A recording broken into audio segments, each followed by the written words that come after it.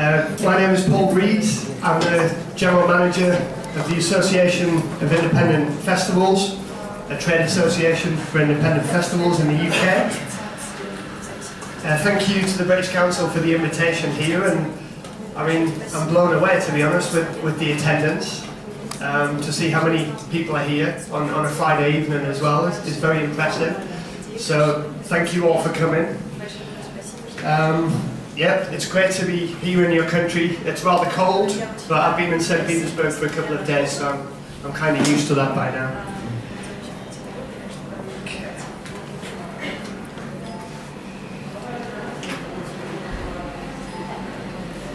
I'll be looking here. There we go. Okay, so I just wanted to give you a brief introduction to the Association of Independent Festivals. We were formed in 2008 to unite and empower independent festivals in the UK. It started with a small group of 12 promoters sitting around a table talking about shared issues around crime and security and other things. It's grown to a network of 65 festival promoters, and I'll come on to some examples. You know, we have some very large festivals like Boomtown Fair, which is 60,000 people, 60,000 capacity, right down to a lot of smaller events that are 5,000 capacity and under. So it gives you an idea. The primary purpose of AIF was to create a national network of leading independent festival promoters. They meet several times a year and work through issues facing the industry.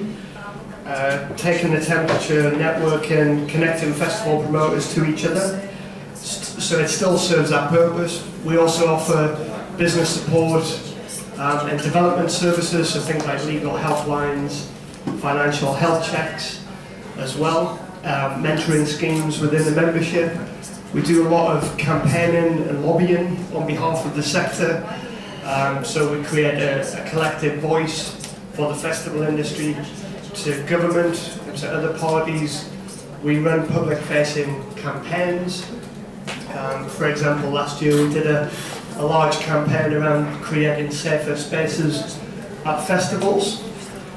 And we also run our own training events as well. We have the Festival Congress in the UK each year, just over 450 delegates, 2-day conference and evening celebration.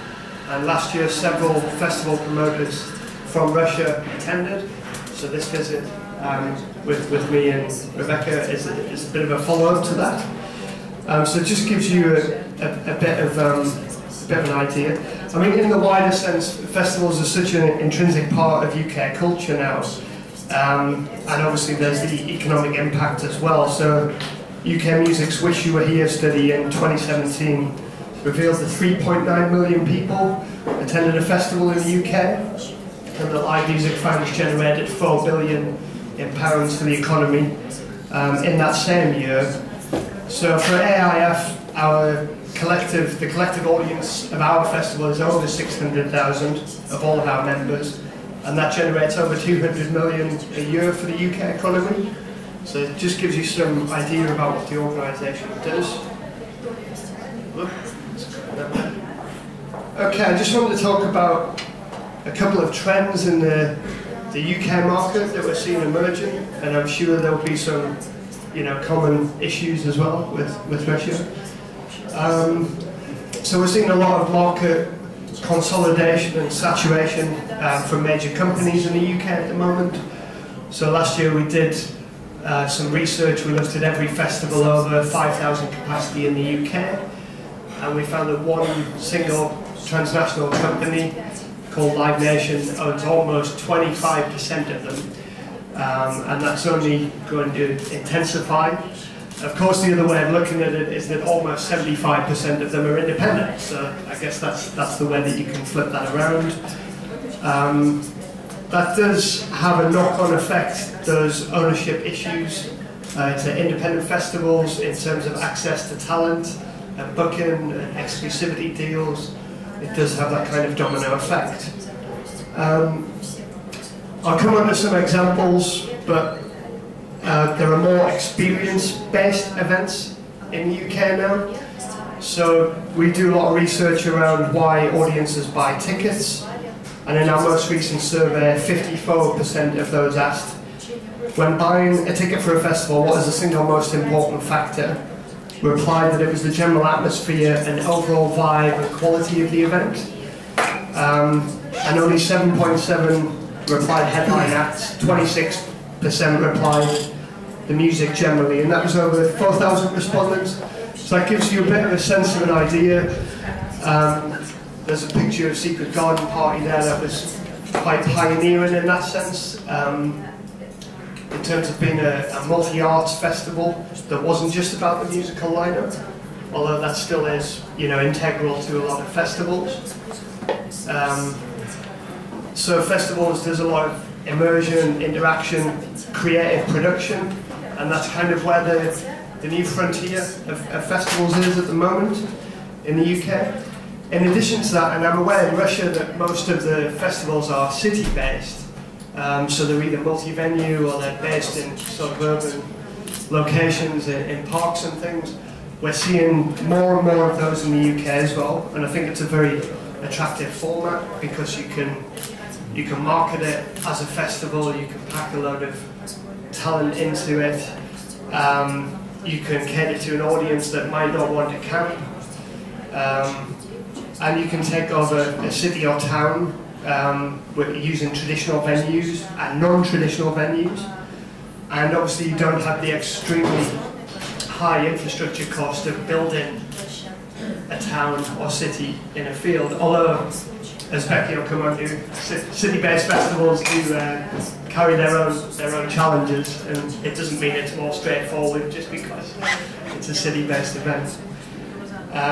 But yeah, we're seeing more and more of those across the UK, so I just wanted to give 5 quick examples of festivals that I think give good insight into the UK. No doubt you've heard of this one, Glastonbury, you might have heard of this one.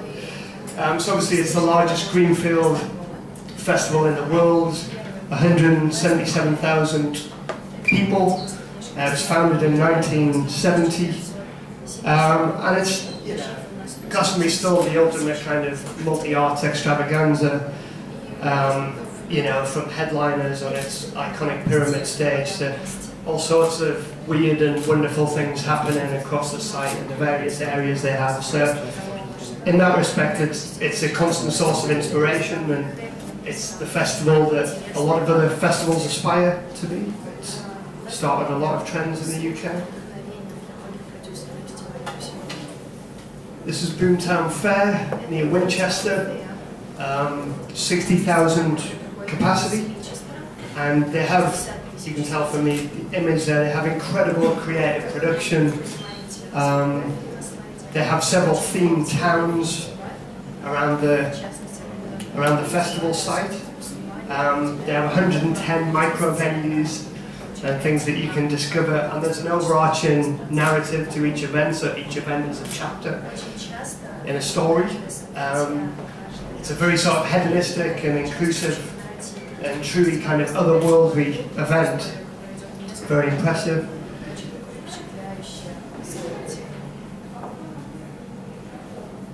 This one's Blue Dot. It's a relatively new festival, just going into its 3rd year. It's got an emphasis on science and education and technology alongside music. And it's 5,000 capacity, but it's staged at Jodrell Bank Observatory in the northwest of England, which is the world's 3rd largest telescope, which you can see there. So it's quite an incredible site, and it's quite a unique festival site.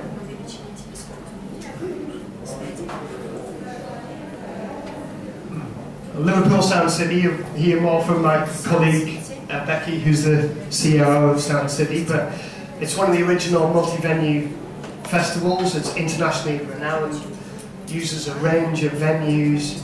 It's a showcase festival, so it has a great reputation for showcasing emerging talent, new acts.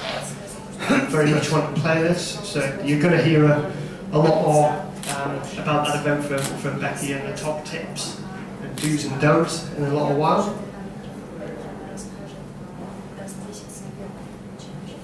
Press in the wrong direction. Try to go the right way. That's the end of the road. This is, it's not so much about the overall experience, it's more of a traditional music festival in Lama Tree Gardens in Dorset, 15,000 capacity. And it has a consistently brilliant and very varied lineup, so the organisers are trusted kind of gatekeepers, and that's their garden stage, which I think is one of the most atmospheric and beautiful stages in the UK, one of the nicest arenas. Okay, so we're doing these workshops over the next couple of days here in Moscow, and I just wanted to give a little bit of an overview of some of the areas that we're going to be looking at. Obviously the challenges of running a festival, we could talk for an hour, 2 hours, 3 hours about just this topic. But some of the some of the factors, finding the right site, that remains the most crucial thing. Managing the site, event management planning, logistics, safety planning, budgeting successfully, on-site operations, production, choosing suppliers and contractors, negotiating with them, risk assessments, ticketing, marketing and promotion, making sure that you do that effectively so that you actually sell tickets and that you have a viable event. Booking artists, dealing with agents, consulting with residents, considering accessibility, crowd management, traffic management, waste management, sustainability, sponsorship, traders, planning, particularly in the UK it's important to plan for bad weather, having strategies around crime and disorder and noise and areas like that, liaising with authorities, exercising due diligence. So the list goes on and on and on, and that's just a few kind of off the top of my head really, but all of that sits within the job of a festival promoter, which is why it's very stressful but rewarding job to have. As I said, with city-based festivals, it's not necessarily straightforward. It may seem so because you don't have to build the temporary infrastructure, but in fact you're dealing with a lot of those factors I've just mentioned, but you're also dealing with a lot of different venues, different licenses. You've got to build positive partnerships with each venue, and you have less control over each arena of your festival, arguably. So it comes with its own challenges, really. And I'm sure Becky would attest to that. I would argue that the key thing, irrespective of whether it's a city-based festival or greenfield, is having a unique concept for the festival. So in the UK there are almost 1,000 festivals, more and more, arguments around the market being saturated, etc. It's more important than ever to have that idea that makes your festival stand out, and that's the key question you should be asking yourself at the very beginning if you don't have a strong concept.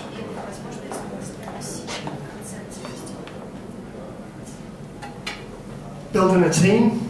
I just want to touch upon the different roles because I think people can assume that, festival promoter or director is the job, but there's actually so many other roles and jobs going to deliver an event.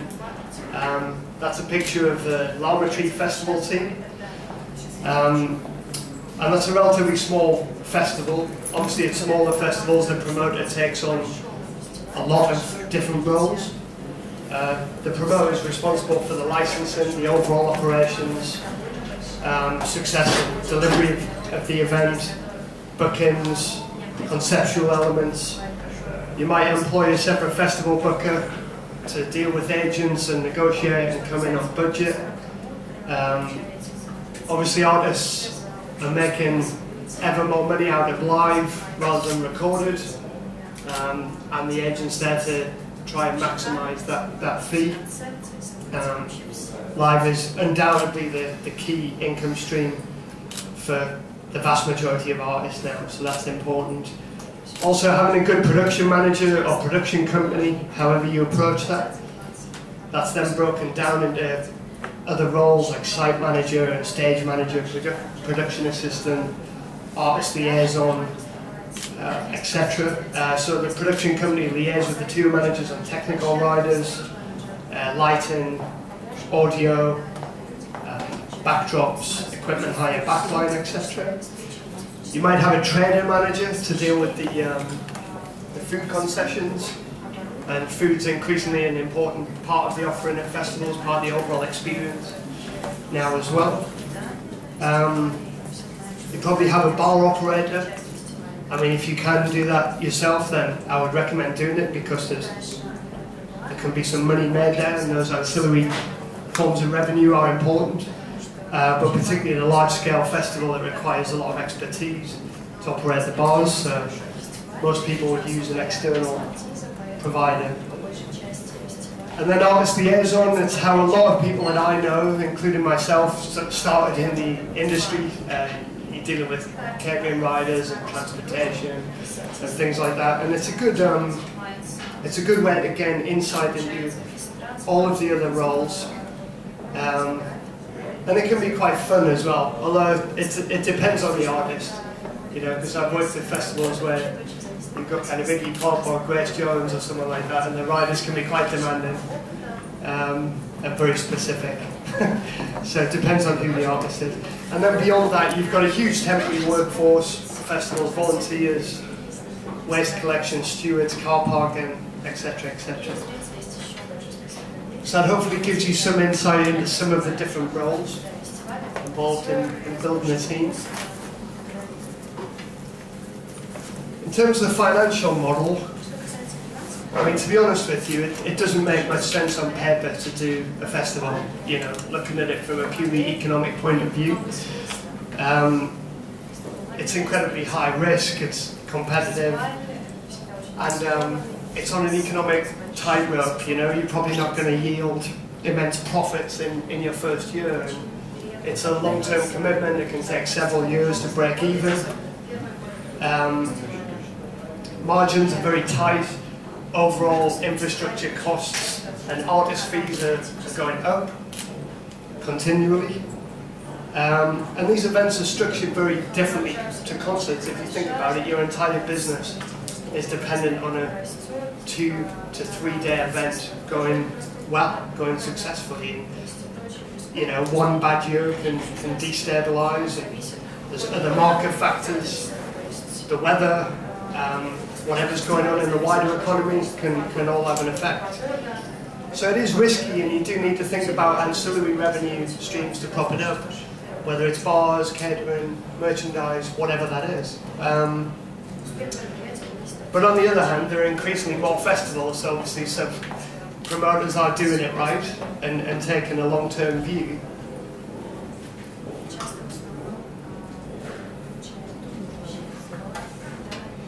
I just want to talk a little bit about marketing, promotion and PR. It's such an important topic that we're spending an entire day on it. And these workshops on Sunday, we're spending the entire day on this. Obviously it's fundamental to festivals. Increasingly with technology and social media and an increasingly connected world, I think marketing is a year-round conversation, a dialogue with your audiences. It's simply not enough to put a show on sale and say, here you go buy some tickets please, there's a lineup. You've got to be smarter than that. There's so many platforms. You've got to think about your online marketing, you've got to think about your offline and physical, experiential marketing, more traditional marketing. And this is the area where it's a real opportunity for festivals to build a visual world around their theme and their concepts and their identity, and to get people excited enough to actually purchase a ticket. And it's not always complicated, but you do have to be creative and stand out. You can achieve incredible results on no budget as well, if you are creative enough. This is a picture from a festival called Kendal Calling in the Lake District. And several years ago they staged this kind of stunt where they asked people to come to the festival dressed as Superman, and they actually broke the world record for the amount of people dressed as Superman at one time. I mean, it may sound like a bit of a kind of potentially kind of silly thing to do, but it's a great image, and as a result of that, it got them global media attention after the event. So in terms of, you know, obviously it's after the event, but it's still powerful in terms of enhancing their reputation, and it's just a fun story as well. You know, it makes people want to get involved and find out what that festival is.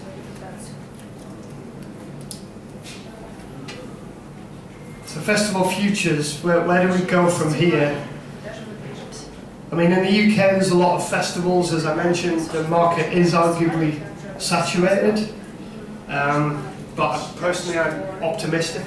I think as long as promoters have great ideas and unique sites and great concepts and are willing to take risks and commit long term, then fantastic events will continue to be produced. Well, we'll see boundaries being pushed to creative production, more city-based festivals, as you have here in Russia. And I'm looking forward to finding out more about festivals in Russia over the next couple of days as well. So it's generally unwise to predict the future in any way, but I feel quite hopeful about the future of the independent sector and about festivals in general. So I'm going to hand over to my colleague in a moment, but I just wanted to finish on a David Bowie quote, which I think is relevant to trying to predict the future, and that it's tomorrow belongs to those who can hear it coming. So, spasibo, thank you for listening. Thank you very much, everyone, for being here this evening. It's an absolute pleasure for me to be here in Moscow. I'm really passionate about Russian history and Russian literature, and this is my first time in Russia, so I'm really, really excited to be here. And it's a really great honour to be able to talk to you all as people that are really interested in and already getting involved in putting on festivals. So, as Paul said, and thank you, Paul, that was a really great overview of what festivals are like in the UK, and it was really interesting for me to hear as well. But I'm just going to run through some do's and don'ts about putting on festivals, particularly city centre based ones, because that's where I have the most experience with the festival that I run. So I basically, I'm the Chief Operating Officer, which basically means I'm the General Manager for a festival in the UK called Sound City, which takes place every year in Liverpool. Sound City is an independent festival for new music. So every year we have around 300 new bands that come to play at the festival in Liverpool, and they come from all over the world. So we've had bands from Russia, we've had Mummy Troll before, a band called Cats Park from Moscow a few years ago, and we've had bands like Ed Sheeran and Florence and the Machine and the 1975 Bastille. Loads and loads of new artists that have basically come to play at Sound City when they're really, really new and small, and then they go on to bigger and better things. So we basically say that we're the UK's leading independent festival for new music. Let me see if I can get into these slides. So every year we have 20,000 music fans that come to our festival over 3 days, and we have 2,000 industry professionals that come as well, because we also run a music business conference that we do to attract people that are in the profession of labels, artist managers, booking agents, promoters, and anybody that's interested in getting into the music business or people that are operating in the music business. And we've run Sound City now since 2008, and we've been, ever since that day, we've been building up the audience and building up who we work with. So let me go back to this one. Oh, sorry.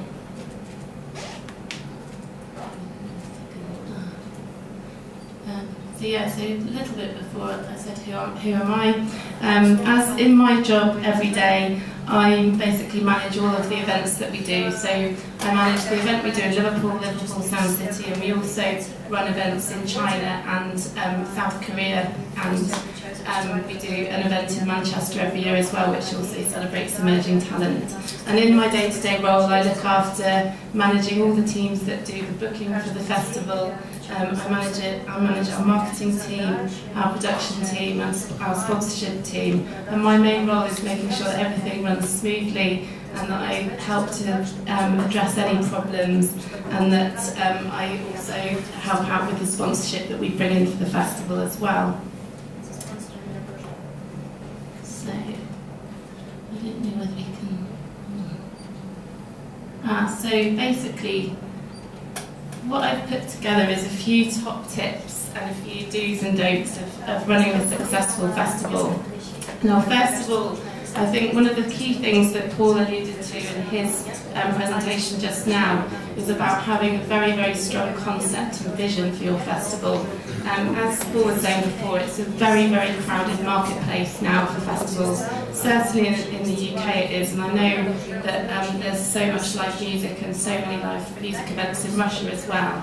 I think you can't just think about the festival as being the only thing that's competing for people's attention. It's also, you're competing for people's time in other areas of entertainment as well, because people are spending money and time on things like movies, they're watching TV, they're playing games, they're on Facebook, they're doing all sorts of things that compete for their time. So you can't just rely on the fact that you're going to be competing for people's attention as they're going to festivals. It's also about other types of entertainment as well. When you're defining a concept for your festival, you always need to think about what exactly, who are the audience that you're going to attract for it. So at Sound City, we focus on being a festival to discover new music. And we say that Sound City is where you'll find the best new bands that you've never ever heard yet. So we always tell people that they'll go on a journey of discovery with the festival, and as a result we attract a lot of people from all different ages that are interested in new music. And it basically, by having that goal and having that central viewpoint, it helps us to define who we are. So I think one of the key things that you should think about when starting off is always think about who your festival is aimed at. I mean, it might be a genre-based festival, you might be aimed at dance music fans, will it be metal fans, is it family-friendly, is it 18 plus, does it have other types of entertainment as well? And that's a really key thing to start from, because you have to know and envisage the type of people that are going to be going to your festival. The second point I wanted to make, number 2, is give yourself lots of time to plan. I think one of the things that is quite daunting when you first put a festival on is actually thinking about how long and how much time that you actually need to do it. One of the key things to do in the first instance is to create an event plan and make a timeline. So work back from the date that you set your festival. So if you, for example, if you set your festival for July, then work back from that date and then keep thinking, what am I going to be doing in that week before and the week before that. And I think I always say that when I first started doing Sound City, it was such a scary thing to do. And me and my team always said that from day one when we started doing it, even if we'd had 1,000 years to plan the festival, we still would have needed an extra week, because it's always the case that you feel that you're running out of time. So it's just key that you have a strong event plan, and that really just comes into force when you work out exactly kind of the team that you're going to need. And as Paul was saying before, it's really important that you think about where your income for the festival is going to come from. So there's all sorts of considerations to think of with that. Ticket sales is one of the key income areas for creating a festival. And there's also sponsorship, things like funding and investment and crowdfunding. You need to think about how much your tickets will cost. The ticket price will always be determined by your overall budget and how much you need to make to cover your costs. And then the cost itself, which range from things like artist, production, marketing, staff that you might bring in to run the festival. And there's always all of this stuff. It seems a bit daunting when you first think about it, but there are so many good checklists. So many good checklists and templates online for this kind of thing. There's lots of resources on ticket sites like Eventbrite. They have really good ones, and AIF, I think, have got some free resources as well, haven't they, on the website that can help you with that kind of thing as well. The third key thing that I think is important is one of the really key things is do get all your local venues and suppliers on board to ensure success. As I said, I'm talking really about city centre-based festivals where you have lots and lots of stakeholders involved. So when you're running a city centre-based festival, you're dealing with lots and lots of different venues, and you've got all the different personalities of the different venue owners and the different licensing restrictions that they might have and the way that they like to do things. It's also really essential to work with your local community. There are things like noise complaints from local residents that can get festivals closed down.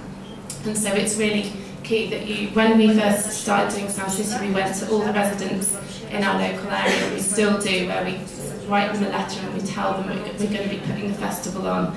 And sometimes it takes things like giving people free tickets to attend the festival. That can really help, because as long as you've got the local community on board and they're really happy that you're doing the festival, that's one of the key things to make it run smoothly. I think one of the things with working with venues as well is to manage their expectations from day one. And so when you're speaking to venues, don't be afraid to have conversations with them on things like noise and access and whether they're going to be the ones to clean up litter. They'll always be glad to help if they know that you're straight up with them and that you are very honest with them from the start.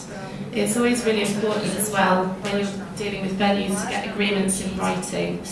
In the early days we had to end up painting the floor of the venue afterwards, after we finished using it, because we hadn't got that agreed in before with the lady that was running it. So there are things that can pop up if you don't kind of agree everything from the outset. Local venues, suppliers and restaurants are really, really good ways to promote your festival, so it's really important to maintain good relationships with them as well.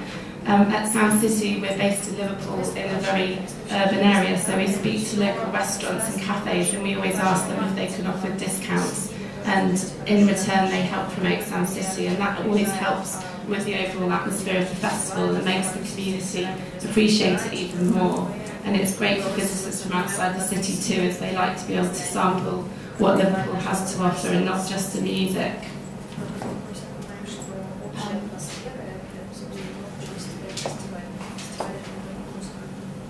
So number 4 is do get the right permits in place. If your festival is being held on public land, you'll always probably need a permit or a licence from the city.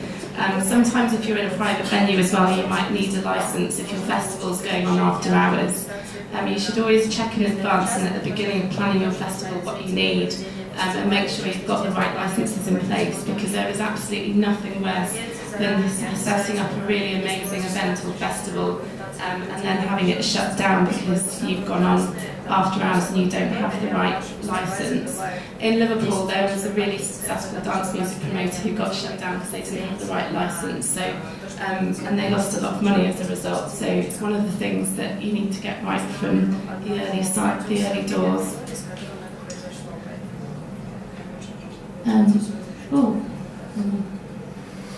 Number 5 I think is the last do, and then I come on to the don'ts. Sorry. There we go.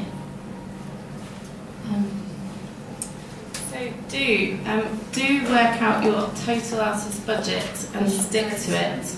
It's really important that you set out from the start with a budget for the artists that you want to have, but because it's really, really easy to get carried away when you've got really exciting and big and well-known artists that you're being offered, and then to actually absolutely blow your budget on them.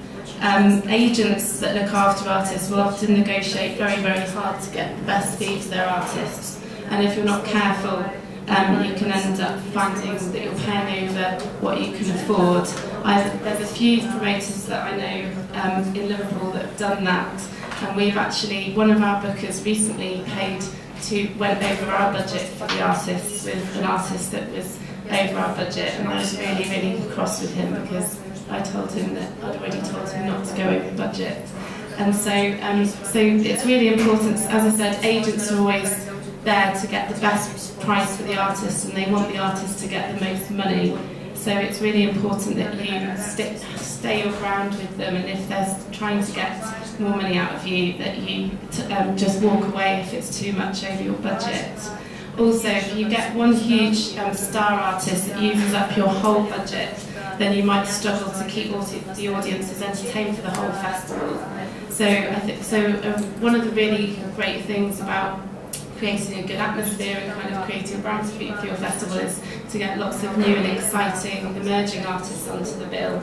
So, for example, with Sound City we have artists that come from all over the world, and a lot of them are the ones now that people want to go and see because they love it if they can go and see a really exciting metal band from Lithuania, or a really amazing electro band from Russia, or an exciting hip-hop artist from China. And it's those kind of things that they don't have to cost a massive amount, but they can really make the festival exciting. I think one of the key things as well is to check what size shows your bigger name artists have played before and whether they've sold out. We often get offered artists in Liverpool that are really expensive, but we know they're not going to do the tickets.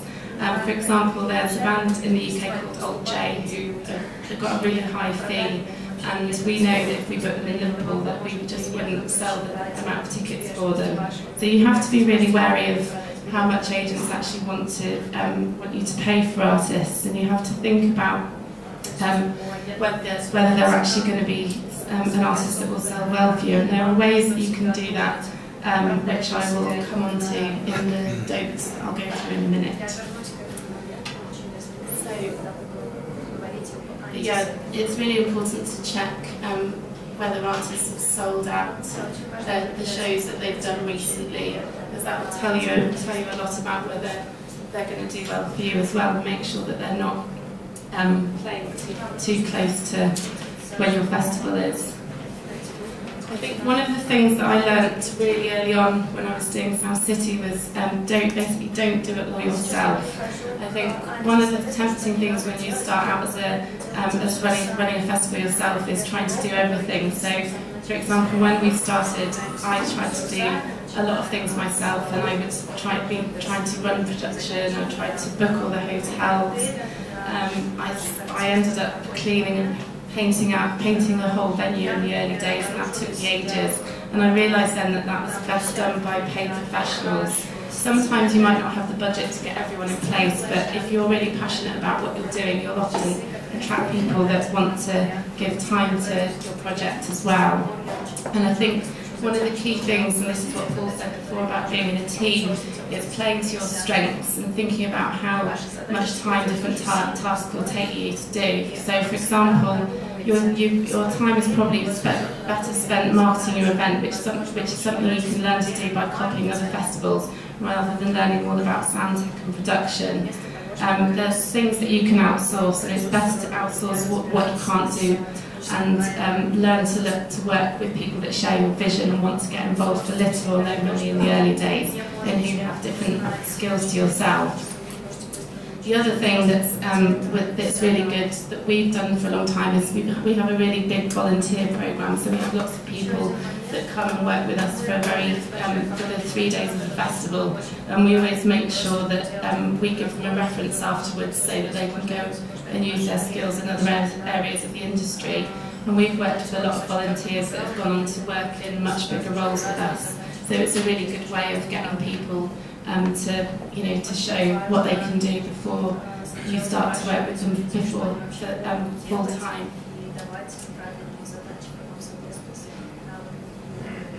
Number 7. Don't rely on one source of income. I think one of the key things to do when starting out is to make sure you spread the risk of. Make sure you spread the risk of what you're doing across different income streams. For example, your ticket sales will always be determined by the level of artists and entertainment that you have and the budget that you have for the festival. So the higher profile the entertainment, the higher the value of the ticket generally, and that will help determine your ticket price. There's lots of things. We work with a really big range of sponsors at Sound City. So we work with cash sponsors like Heineken, Red Bull and Jack Daniels. We do work with Deezer, and they will offer cash in return for branding at the festival, and they do activations where they'll give out things like free drinks and headphones sometimes as well. There are other kinds of sponsorships as well that you can do. So you can do in-kind sponsorships, which are ones, for example, we work with Marshall Amps, and they offer lots of amps for the emerging artists to play on at the festival, and then in return we give them branding.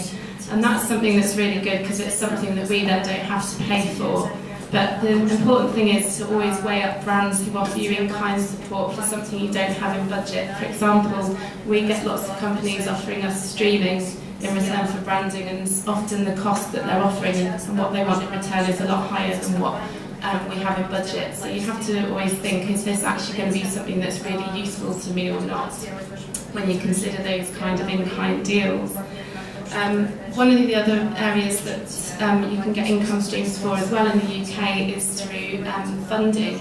So in the UK we have some city councils that will offer funding for putting on festivals. There's a lot of towns now that will get a bit of money to help put the festival on because it showcases the town and brings lots of tourism in. There's also arts foundations that we have in the UK. We get some support every year from the Arts Council England because we do a lot of work to help emerging artists to develop, and we always have to deliver, if we get funding from them, we always have to deliver a service to them in return. So we always make sure that the money that we spend is on the artists themselves and on helping to make the experience better for them. If you are applying for funding, it's always important to check the criteria for funding to make sure that what you're doing and what you're applying for isn't a waste of time for you, and that it's actually something you're eligible for. And check the deadlines as well, because most funders won't fund anything that's already happened. When we started Sound City back in 2008, we aimed for 50% ticket sales, 25% sponsors and 25% funders to spread the risk, and that can vary, but it's always worth trying to have some backup of income so that you don't put all of your faith and risk into just ticket sales, for example.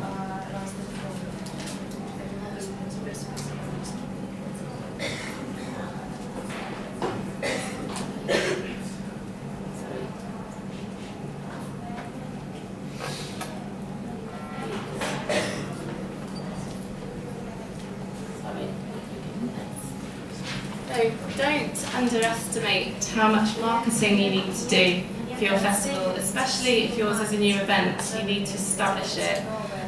Don't assume that people will know what you're doing and who you are just from putting your events up online and putting your tickets on sale.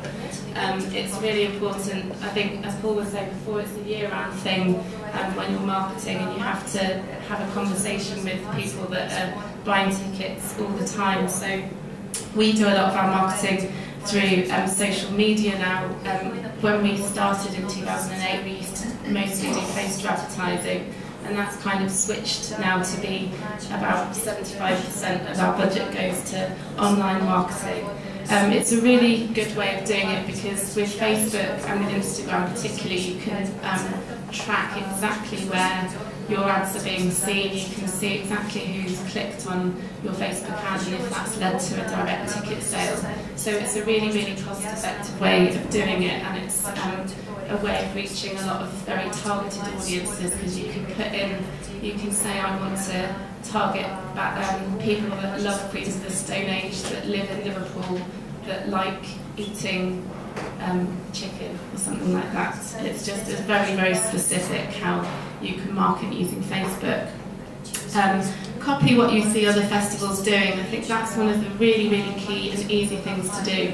Is look at what you see other festivals doing with their marketing and see how they're doing it. Look at the way that they're launching their tickets. Look at the way that they're reaching out to their fans and the kind of viral marketing that they might be doing. It's really it's something that's quite underutilised, I think, but it's a really, really important way of learning what works and what doesn't work. Get people to opt in across your social media as well and get them onto your email list. If you've got an email list that you can send targeted mail outs out with information and news about your festivals, then that is a great way of doing it, because you get a lot more room to do that than you do on a small Facebook post. And there's really good tools like MailChimp that are very good for doing it, and it's quite an easy and cheap thing to do. One of the key things as well is online ticket sellers.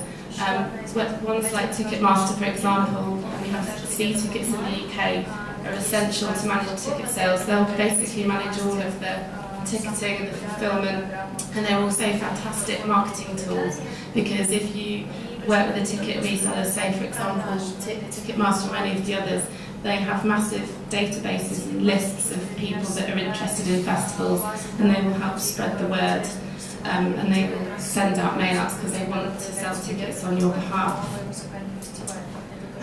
The other thing that's really a good thing and not to be underestimated is working with your venues, working with your artists, and working with your sponsors to promote your festival as well.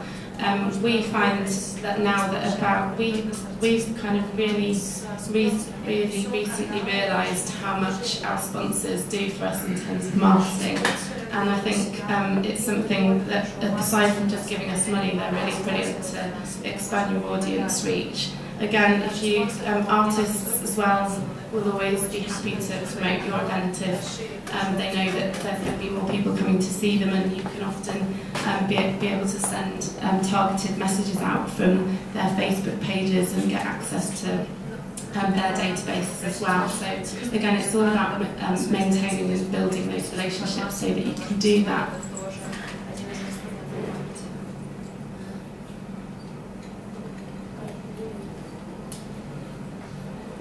So don't forget to do your market research. It's a really, really key thing to do from the outset and when you start out. Check what other events are going on at the same time in your city and area.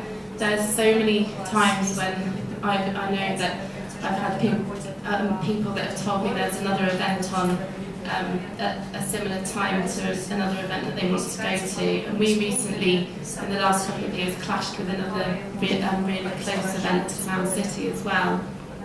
Don't clash with events that are similar to you and where your audience might be. For example, in the UK, people don't put festivals on the same weekend as Glastonbury because it's such a massive event, and they know that people are just, even if they're not going to Glastonbury, they'll be watching it on the TV. But then also sometimes that can play slightly differently. For example, if your festival is aimed mainly at a local audience, then similar events in different regions shouldn't affect you. For example, in the UK there's a festival that's on at the same time as Sound City called Live at Leeds, but it's 160 kilometres away, so we don't have the same audience as them, and it doesn't really detract from what we do. And sometimes we will share artists with them, and we'll share the feeds of artists if they go and play in Leeds and in Liverpool, so it can work to an advantage.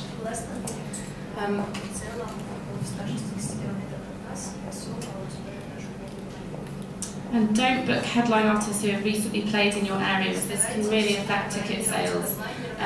If an artist has played too recently, people won't want to go and see them again, so they won't buy a ticket to a festival. We have a rule that at Sound City that our headline artists cannot have played within 3 months and within a 150-mile radius of Liverpool, and we put that into all our artist contracts so that the agents, when they're booking them, can't go against that rule. And that's a really important thing that in the past we've had a couple of artists who were playing at festivals that are quite near to Sound City, and that did affect our sales quite a bit.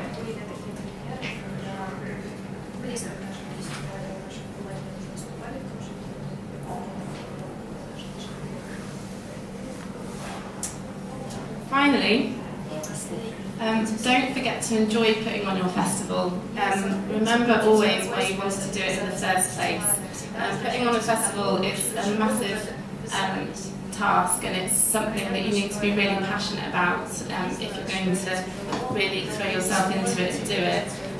And remember as well, until you turn your event into a full-time business, it is going to be your most time-consuming hobby, so it's going to be something that's going to take a lot of time.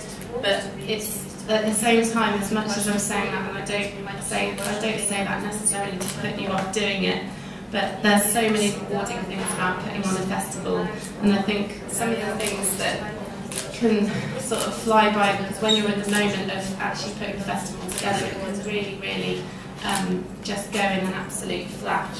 So take time at the festival to stand back and enjoy the fact that you're doing something that you love, because I think there's nothing better than watching a festival full of people having fun, and then they're thinking that I did this or we did this, more importantly, because you're always in a team.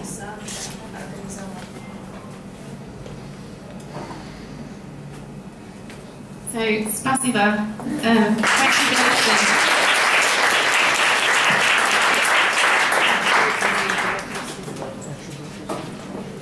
Друзья, может быть, к вопросам перейдем? Давайте поднимайте руки, я вам буду.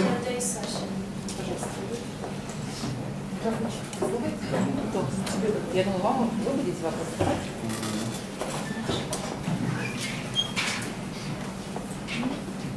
Hi Rebecca, my question is to you. Welcome to Moscow, hope you will enjoy the time. I'm representing the local band, I'm the manager, and I have such a strict question to you. You said about the expression of the band on your festival that you should impress the audience with a Chinese hip-hop band, etc.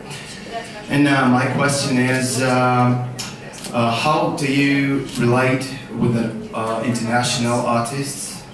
And what are you looking at first? Maybe the digital publicity, I don't know, video clips on YouTube, or just something like that? That's my question. Well, we really love having international artists at Sound City because over the years we've made the international artists that we book one of the really big features of what we do with the festival. And so we have an open application process, and anyone from anywhere in the world can apply to play at the festival. Now that means that we do get a lot of people applying, and so we make sure that we listen to every single artist, and we try to watch, if we can, those artists as well. If possible, I always like to see an artist, if I can, in person, or get one of my team to see them. That's not always possible if, if for example, you're the other side of the world. So what we're always looking for is good, a really strong, an EPK, we call it, so have really strong live videos, have a really good recorded 2 or 3 tracks that we can listen to. The social profiles are not as important because sometimes bands can inflate them, they can increase them themselves. So what we tend to do is we speak to trusted people we know in those countries. So we speak to promoters that we know in, say, Russia, to say, do you know this band? Are they a band that you think you've come across before? And then some of that will be part of our consideration. But then we also are looking at whether the band is active, so if they're touring, if they're doing things in their own country, if they're promoting themselves, if they're inviting, you can see that there's lots of, it's more important that there's lots of activity on their social profiles than that they've got, say, 10,000 fans. But we can see that they've got a good dialogue with who their community is, and that's the more important thing. So it's lots of different factors to it in consideration, but we want to also know that the band, if it comes to the UK, will take advantage of that opportunity and that they'll appeal to UK audiences. So we just, so from that we do that through just really reading through their profile and seeing why they want to come, and then looking, through their live performances. So So, but yeah, if you're in a band and you want to give me some music, then definitely do. Thank you so much. Кто-то еще? Здравствуйте, я продолжу по-русски. Ребекка, Пол, добрый вечер. Я хочу продолжить тему спонсоров. Когда мы в России собираемся организовывать какое-то событие и приходим к нашим потенциальным спонсорам с коммерческим предложением, мы всегда, это одна из последних тенденций, стремимся представить их так, что они могут выступить экспертами в своей области перед аудиторией, которая придет на наш фестиваль. И также мы стараемся интегрировать спонсоров в какие-то интерактивные истории, чтобы целевая аудитория также взаимодействовала с этим спонсором. Расскажите, пожалуйста, каким образом вы убеждаете ваших потенциальных партнеров, спонсоров, почему они должны принять участие и проспонсировать ваши мероприятия? Какие у вас ключевые есть моменты убеждения психологические? Спасибо большое.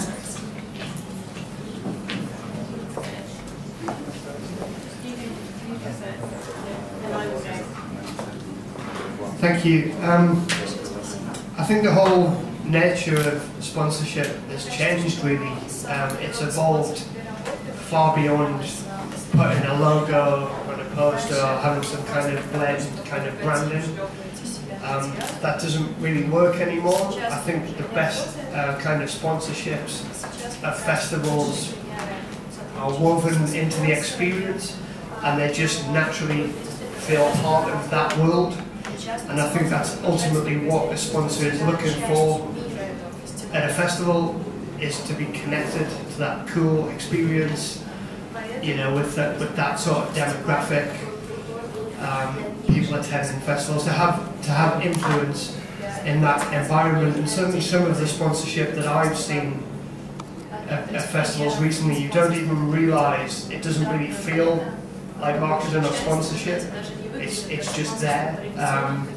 So for example at Boomtown Fair, it feels like there isn't much sponsorship there, but then you're in, you know, they have an area they call the Wild West, where you're in a sort of town and they have a whiskey bar, and of course the whiskey is provided by one particular company, and obviously they are a sponsor, but it isn't obvious and blatant in the way that I think corporate sponsorship previously was. I think certainly in the UK, a lot of bigger brands, is it fair to say, they've moved away from festivals a little bit.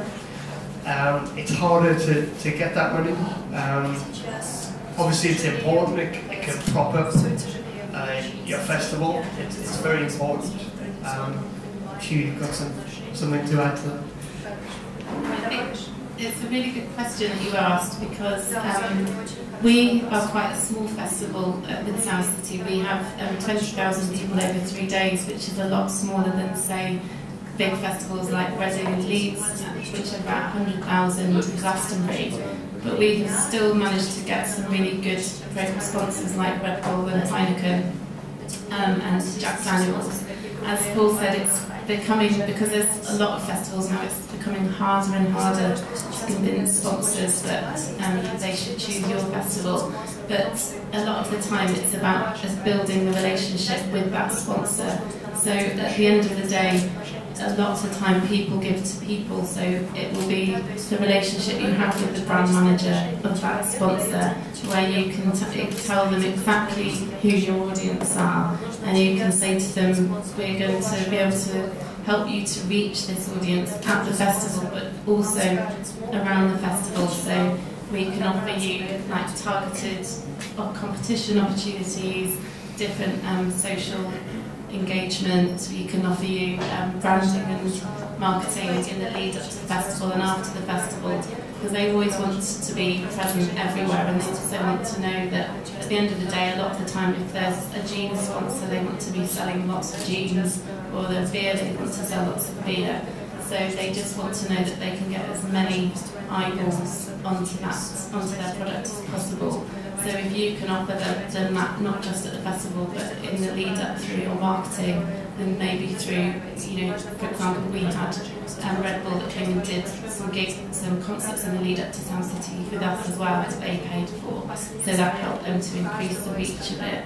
But a lot of the time it's just getting to know the person that is running that campaign, and then just being able to have a really strong idea of who your audience is, and being able to tell them a bit of a profile about that person that you know is the target for their brand.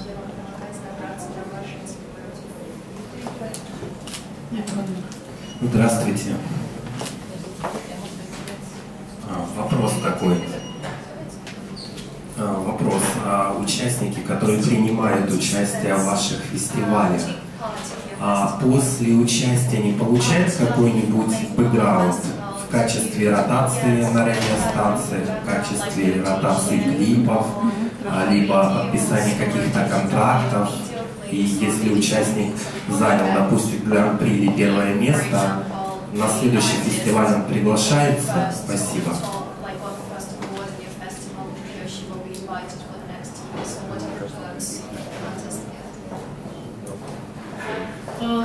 For my festival, Sound City, we give all the artists their own video. For example, we'll get their video clips and we brand it with Sound City, and we give them that so they can share it.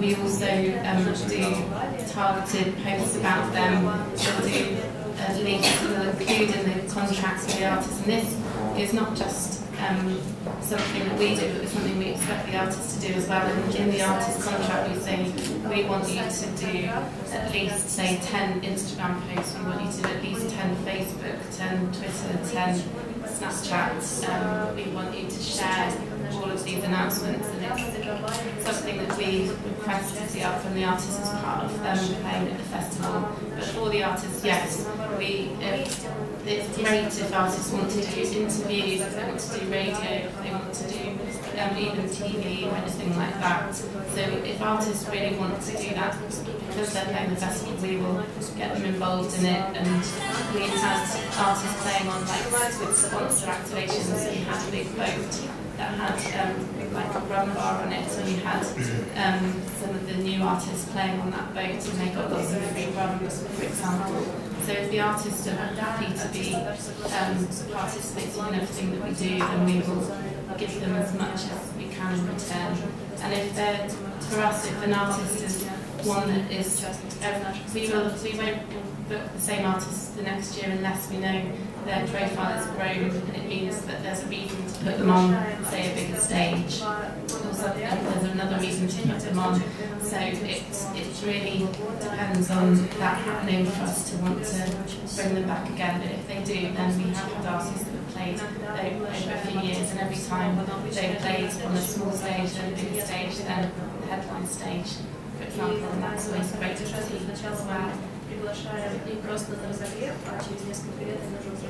And I think following on from that, I mean, I always say festivals are amazing incubators of new talent. So festivals like Sound City, many of our other members, some of them are as high as 85% emerging artists, relatively unknown. In that environment, audiences are far more open to new artists, new experiences. They're there for the festival as an overall experience, so they're more open to music discovery. Whereas if they're going to a concert, it's a bit more of a prescriptive experience because you bought that ticket for that artist. You might go and see the support band, but at festivals where you have multiple stages and artists across all of them, you can reach a lot of new fans that way. And yeah, without the grassroots festivals, you wouldn't have the huge headliners, because all of them, without exception, started playing gigs there and kind of honed their craft at those events. And as Becky said, there's a sense of development, playing larger stages, hopefully to eventually headline. And I actually think the ultimate objective of a lot of artists has changed. It's not necessarily about getting signed now, it's just about reaching audiences in whichever way that you can. And obviously live and festivals are a great vehicle for that.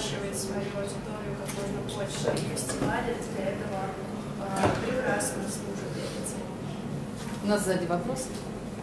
Женя? Check. Все работает, говорите. First, I need to say I need to say a great English, a great Britain accent from you. Thank you very much.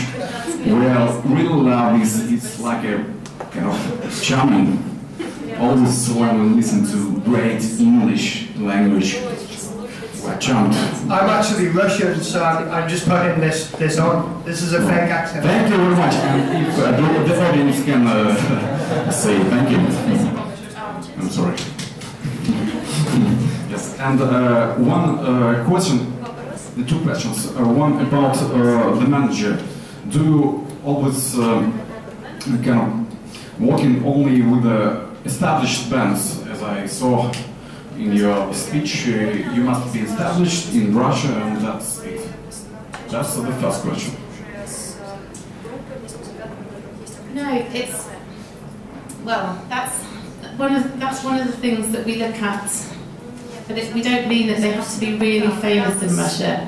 We just mean that we'd like the band to be doing something. So you might be a band that is maybe playing 100 or 150 capacity shows in your own hometown, or not hometown, but your local area. But it's all about establishing. You only speak to those who are quite big in locals. Yeah, quite big. Not. We don't. Well, we want an artist that comes over to play at our festival to be one that is already used to doing touring, for example, is established in what they're doing. They don't have to be really famous at all. Like, for example, there's a few artists that we know from Moscow, like one that's playing tomorrow night called Short Paris. Thank you. And next questions about your name. Do you have any connections with the US? Touring, you took Sound City. It's the biggest and legendary studio. Oh yeah, with Dave Grohl. Yeah. Yes, speak about it. No, that's a coincidence. No, it's not. No, in Liverpool, sound means cool or good. So when we call it Sound City, it means like good city. Do you have any connections with the US touring management on that level? No? We have done a showcase festival in the US before. Every year, until a few years ago, we took artists to South by Southwest, and we also did a showcase in New York. So we do have connections there, yes, but we don't. Thank you very much. Thank you for your English. Здравствуйте, спасибо вам за доклад ваш. У меня вопрос такой. Каким образом вы получаете доход с баров и точек питания? Это какая-то аренда мест, либо кейтеринговые компании делятся с вами процентом? Спасибо.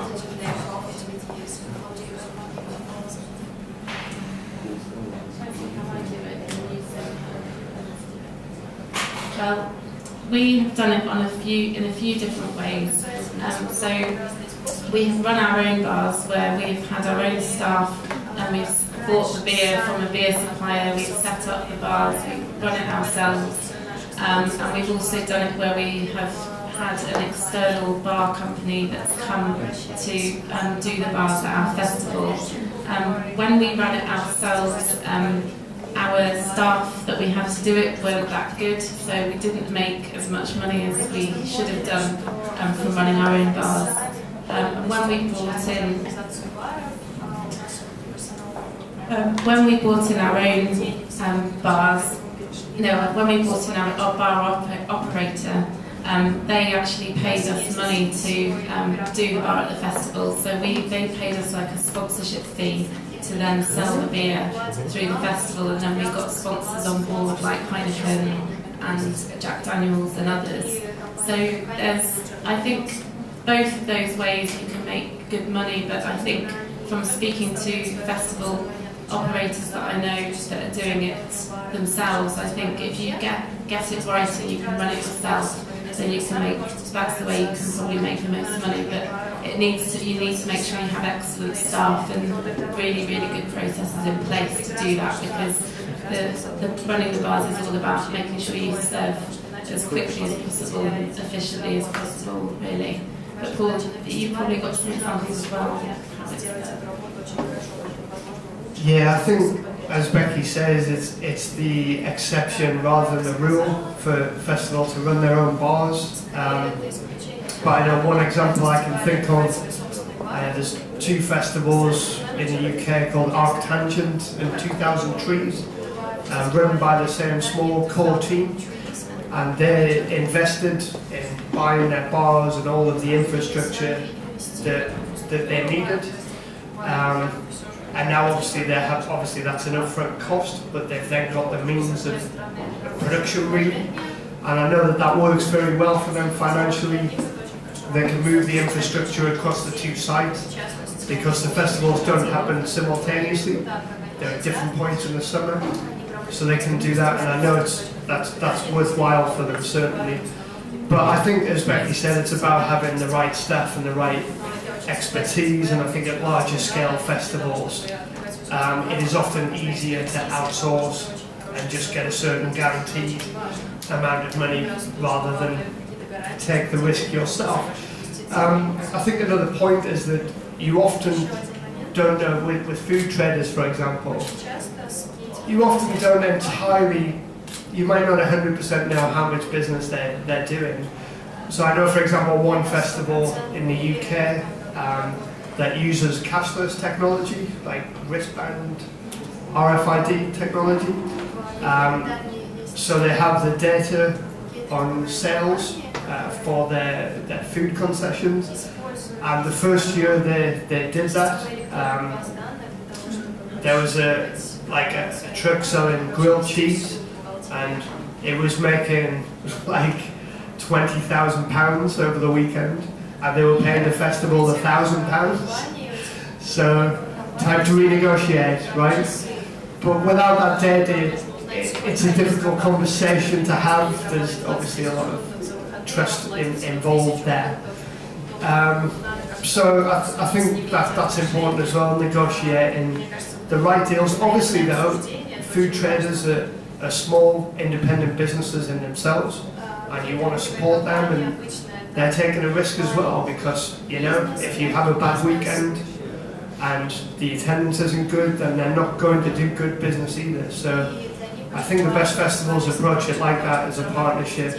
We're going into this risk together, let's support each other, let's be honest and transparent, and let's both hopefully make some money at the end of it.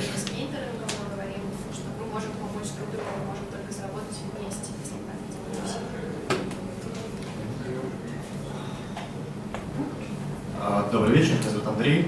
Спасибо за интересный рассказ и красивые яркие презентации.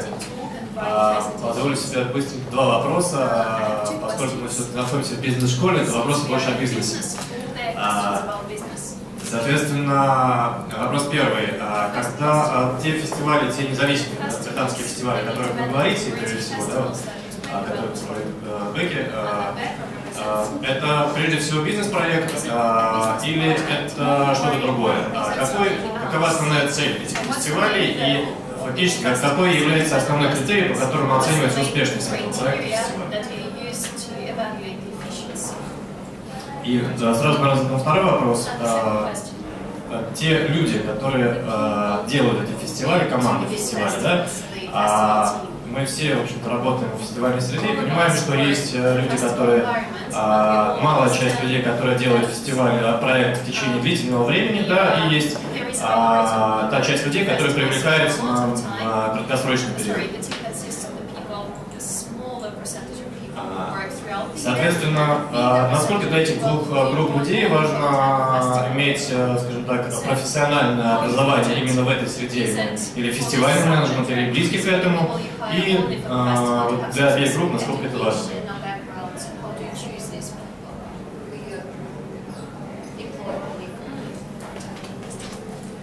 Good questions, thank you very much. Just to answer the first one, I would say certainly with AIF members that they are commercial events, so they are a business project. They don't always break even in the first year, but there's a longer term strategy. Sometimes it can take 3 or 4 years.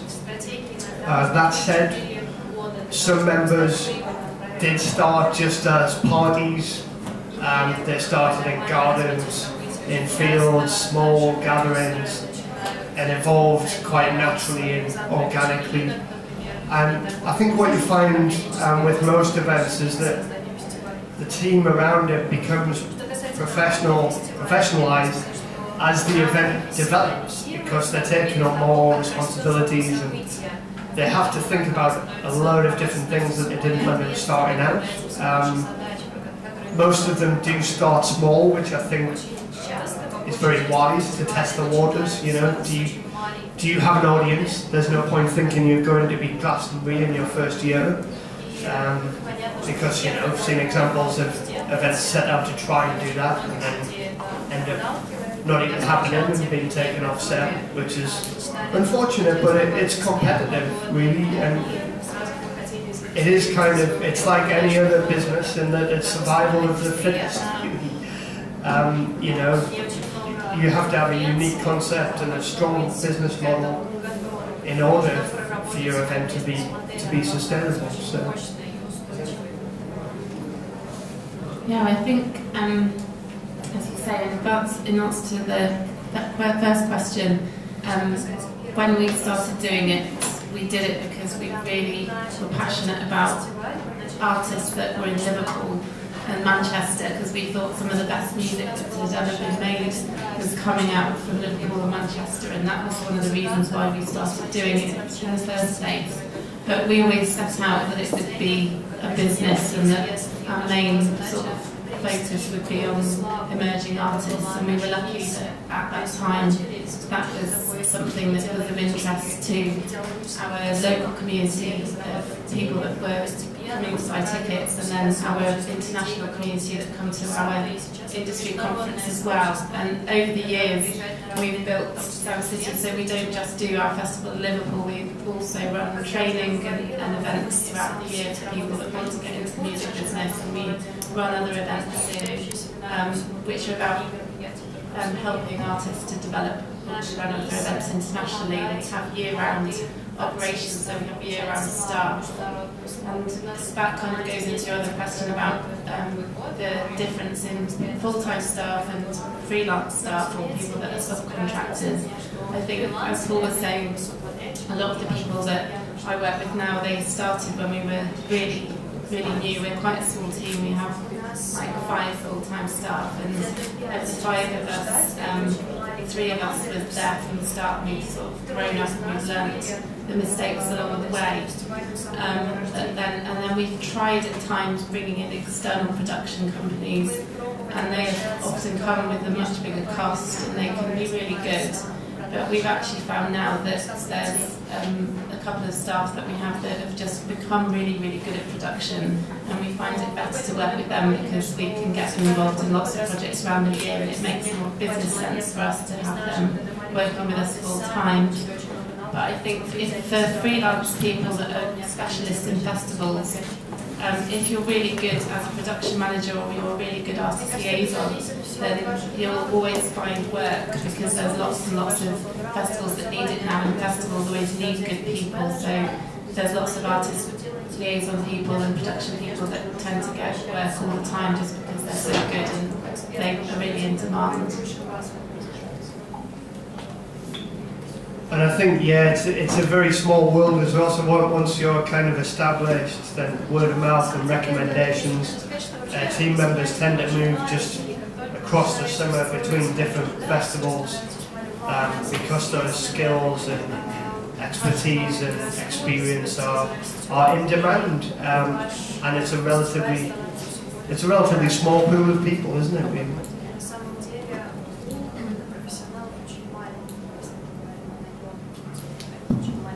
Hello, sir. I have a couple of questions for you, and the first one sounds like, how do they usually like conditions of sponsors, which included inside of the contract? In what part of a contract they are really interested in? And second is, how do you usually set up contacts with them also? Is that the contracts that we give to sponsors? Yes. During the process when you are dealing with them. So, with sponsor contracts, we kind of went with a template that we had from another festival. It was a festival that we knew, and they said to us, "Oh, we'll give you an example of our sponsor contract." I think there's lots of different sponsor contracts available that you can find on the internet that are quite useful, but it's always worth getting them checked over by their legal team just to make sure that all the terms and conditions are in favour of your festival. And I think sponsors are always very happy to sign a contract because a contract protects both sides of the partnership. And the same goes with artist contracts as well. That's something that is really important to have in place.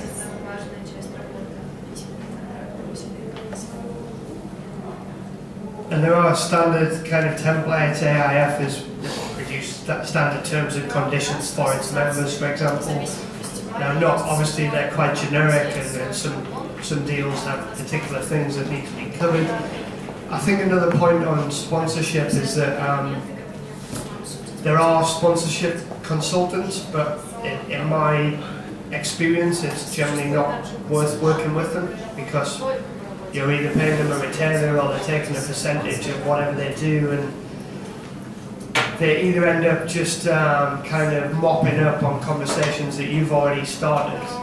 And also, I think who better to deliver your message to a sponsor than you know? A consultant doesn't know your festival better than you do. And that's just my view on it, is that it's better to go direct. It's more time consuming perhaps, and a learning curve. But that would be my view on that anyway. It's worth doing because if you get a sponsor on board that comes back and works with you year on year, it's good for the money, but it's also good for the sponsor's promotional reach and helping you to spread the message about your festival. So it's definitely worth working with sponsors. It just can take a while to build a relationship sometimes, but it's worth in the end. Коллеги, последний вопрос.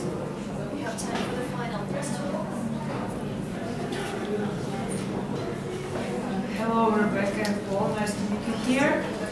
My question is about team management. How you coordinate your team on the step when the festival is prepared and on the step when it starts? For example, maybe you have some tools, some secret approach, some maybe your favorite apps or something like this. Thank you. Sorry, that's a good question actually, because for us we have quite a small core team of people, so we always make sure that each person in the team knows exactly who they are reporting to and exactly what their role is. So we always build like a map that shows who does what, so that we can see like there's the person that's overseeing everything, there's the production manager, and there's a production assistant, they report to them. And it's really important that we take time to sit down with everyone, whether there's somebody that's just involved for 1 or 2 days or someone that's involved for a lot longer than that, and tell them exactly what we expect of them, and then also to raise concerns with us. And that takes a bit of time to do, but it's really worthwhile so that everyone knows exactly where they fit and who they can ask a question to, or who they should report to if they need to, because things inevitably will happen that will go wrong, and it's just important that there's a clear line of communication. There are tools that you can use online to kind of do festival management. I know there's one called Mercato, which a lot of festivals use, and that's like a customer relationship and a kind of team management tool.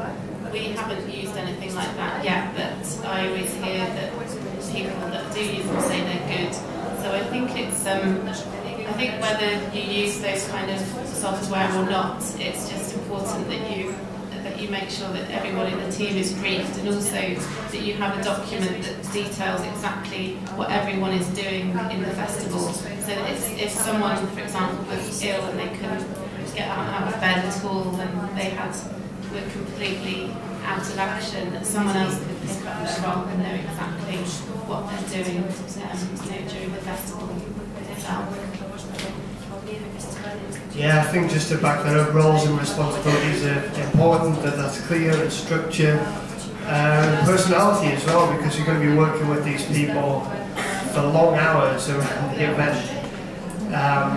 You know, under pressure, when it's small teams, I guess, you know, the ideal is that everyone stays within their remit, but you can often end up crossing over, and people jumping in, supporting each other. So I say that's important as well, to work with people that you know you feel comfortable with in that sort of environment, that are quite calm under pressure. And I'd say a golden rule is you know, don't work with anyone that you wouldn't go for a beer with, I guess. You've got to have that connection, and you know, you're working towards this shared goal really. So I think personality and structure are equally important. Thank you.